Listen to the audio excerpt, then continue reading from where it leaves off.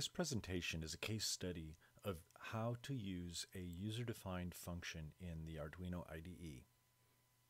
The particular application is in reading a sensor that has fluctuations, so the user-defined function will average many of those readings in order to estimate the average value of the thing being measured. This plot shows how a signal might be coming in from a sensor. Each dot represents a measurement. The horizontal axis is time, and this simulates a measurement over the course of, say, 3 minutes, each reading taken once a second. The average is represented by the dashed horizontal line, and for this particular set of numbers, the average is 681. The inset shows an alternative view, which is a kind of a histogram. Each circle represents a reading.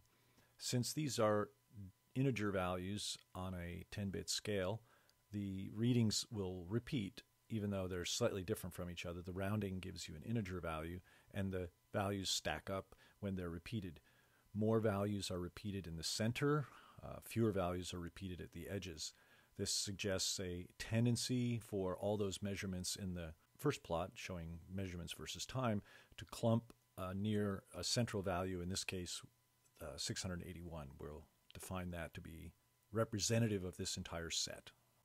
We're going to compute the average of n readings. X sub I is a symbol used to designate an individual reading, reading I, and we're going to add up those readings 1 to n, divide by n, and we'll get the average. If we're going to do this in a code, a computer code, we want it to work for any number n, and to do that the calculation needs to be implemented as an accumulating sum. Here's a symbolic representation of that. Let s be the sum, the variable that stores the sum, and initially we set s to 0. The left arrow here suggests an operation. We have a value 0 and we assign it to s. In the next line we assign s to be the prior value of s plus x1. The next line the prior value of s plus x2, etc. So in this way we accumulate the sum into s, we divide by n, and we get the average. Here is a little code snippet that shows how that would show up in an Arduino program. According to our case study, the x sub i's are individual readings returned by the analog read function. So we declare two variables, av and sum. Sum accumulates the sum of the n readings. Sum plus equals notation says that we take the prior value of sum and add the current value of analog read. So we get n of those values stored in sum. After the loop is over, we divide by n read, the number of readings, and we get our average value. Here's our code again, and what we want to do is create a module that does this. So the code is there, it's correct, it could be used. But if we're going to create a module, let's put a box around this code. And figuratively, this is our function, and it has inputs that we're going to supply, pin, the analog input channel, pin number, and nread, the number of readings we want to make on that pin. The output is average. The goal is to create a module that can be used for any pin and separately any number of readings. When we're done, we could treat this as a black box. The calculations are not mysterious or complex, but when we are using this function in another context, we don't need to worry exactly how sum is accumulated, what the variable name is that stores the sum, what even the variable name that stores the average. So we just know that we supply the appropriate inputs, pin and nread, and we get an output av. This is a crucial idea that is beneficial and used in a lot of different situations. So first, let's just review that. Code that uses functions can be debugged once and then reused. So once we get our function to do the average reading, we don't need to remember how to start it up again. We've stored it. We've got this reusable function, and we can treat it like a black box. We can then mix other modules like that, so we now have a little bit of a toolbox. When we do that, our main program, in this case the loop function, is more compact. Instead of many statements in order to execute this averaging of the input channel, we simply call our function. That makes the main program easier to read and to understand. And for example, what if you were going to read several sensors, 2, 3 sensors? Without the standalone function, you would have to make copies of this code, changing only the variables that affect the pin number and the number of readings you'd want to average, and they would all be smashed together in a section of code that would make your code harder to read, or certainly harder to grasp all at once. And that's a benefit to make code simple. It doesn't, the function is still there, the statements are still there, they've not gone away, but by organizing them in a way that is modular, you can make your main code easier to read. So in general, the net effect here is your code is more robust. The computations that happen inside the function are only affected by the inputs, so you're not going to accidentally change a variable, might change the outcome. Say, back to this earlier idea that if you had 3 sensors, you're going to paste the same code one after each other and then change n for one of them and not want to change n for another one, for example, the number of readings. You'd have to keep track of that. So by using structured code, you're less likely to make an error by changing something that affected something else. Modules also reduce accidental modifications. So in other words, because the code is inside the function, you're not going to, if you use a variable like av someplace else in your code and you change its value, it doesn't affect the value inside the function. Back to this notion of modular code, because you have a library, or at least some reusable codes, you start thinking about how you can use those in new applications, and the new application work gets simpler. So everything gets more effective by putting effort into building reusable pieces. So this is the end result. It's a function called sensor average. And we're going to look at the parts of this function in the subsequent slides. But there's no secrets here. This is not particularly complicated. The body of the code evaluates this accumulated sum and then divides that sum by the number of readings. The new features are the inputs and outputs. Once again, here's that function, now in the context of an entire sketch. So this is an Arduino sketch that could run and use this function. The required part includes the setup and loop functions. They're rather familiar by now. And the function block is in the same .ini file, but it's logically separated as a function. Every function has a name. In this case, we're going to call our function sensor average, and that function name shows up in the declaration, the very first line of the function. The name of the function has to be a character string. The rules for naming functions are the same as the rules for naming Arduino variables. So use characters, don't use spaces, don't use mathematical operators. Another part of the function declaration is the type. This determines what the function returns. So you've seen void setup and void loop before. Setup and loop return nothing. In other words, their return value is void or empty. In this case, we want to return the average of the readings, and it's natural to call that a float variable, allowing for, because you're averaging many, many integer values, it's reasonable that you would not get an integer as a result, so you would return a float. Inside the function, we do operations, and the last line where it says return av, the last line is where the result of those calculations get passed back out to the calling function. So the calling function is expecting a float because of the nature of the function definition, and so we have to provide it internally with a value that's a float.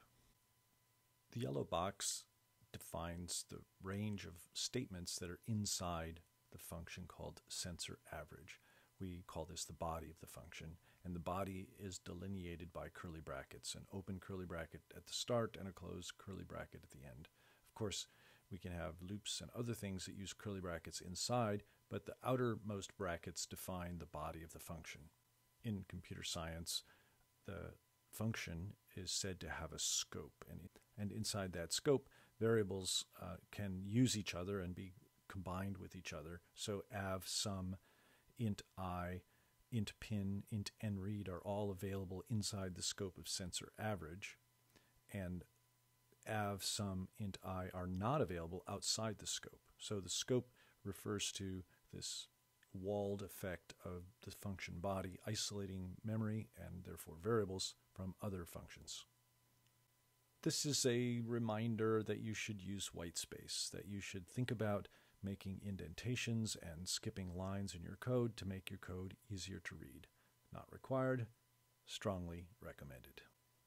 Input arguments that are defined in the function definition line, in this case pin and nread, those are the input arguments. Those input arguments are available inside the body of the function. They're declared by type in the function definition line. Int pin is used down inside the analog read function, and int nRead is used in the for loop and also at the very end when computing the average. So those input arguments have to be in that statement, have to be defined by type and name in the function definition statement. When the function is called, the names of the variables do not need to be the same. The way to think about this is that the function values are passed by position, the order in which they appear, not their name. So inside the loop function, sensor pin has the value of 3 and nav has the value of 15. When sensor av is called, sensor pin is the first argument and nav is the second argument. Therefore, the value stored in sensor pin is given to pin inside the function. The value in nav is given to the internal variable nRead at the time the function is executed. So pin and nRead are available inside the function. They know nothing about the named variable sensor pin or the named variable nav. They only know the values that were given to the function at runtime. So we're back to our black box. Sensor av functions as a black box with two placeholders for inputs. The first placeholder is a sensor pin number. The second placeholder is the number of readings to average.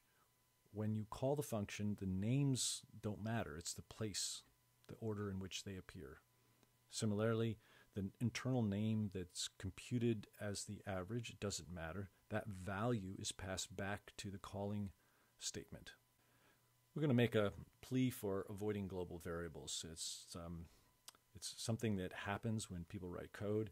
They say, oh, I can't figure out input arguments, the heck with it.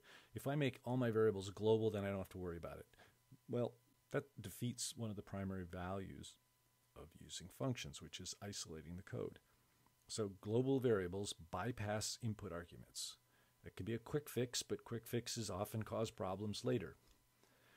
One case in beginning Arduino code where this is almost unavoidable is that the simple use of digital outputs. When you declare digital output, you declare it's how it's configured in the setup function, and then you use it again inside the loop function. So a global variable is important there, or it's necessary there for simple configurations, because the global variable has no way of being set and then returned by setup and loop. Setup and loop have no input arguments, they have no output arguments. So global variables are the only way around that.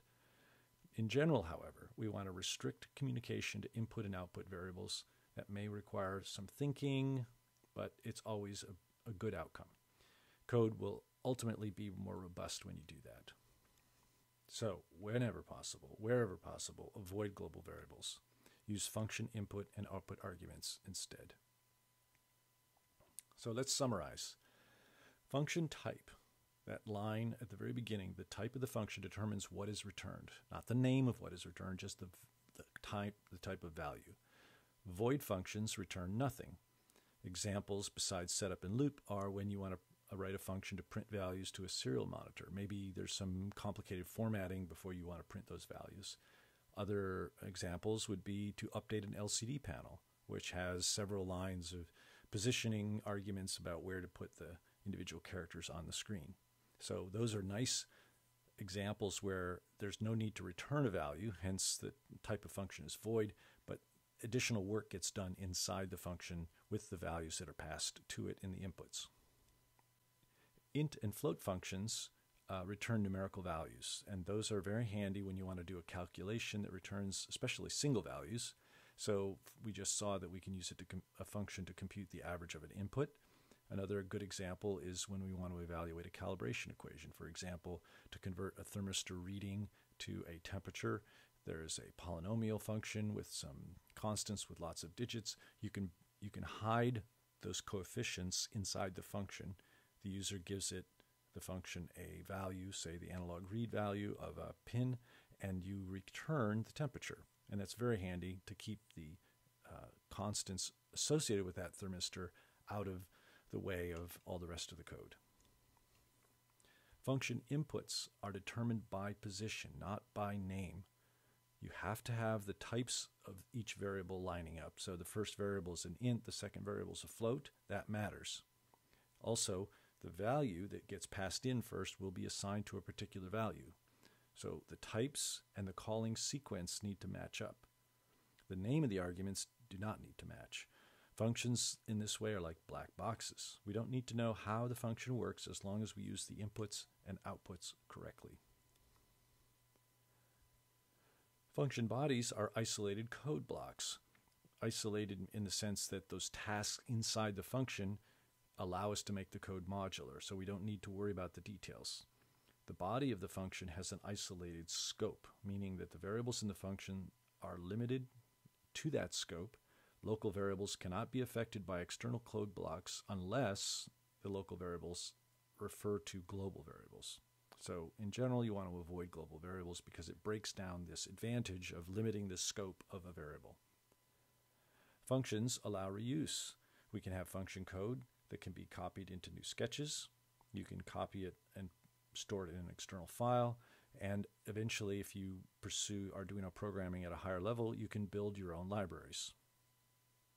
So that's our summary of user-defined functions. They're not that hard to use once you get the hang of them, and they have a very good positive effect on the portability, debuggability, and modularity of your code.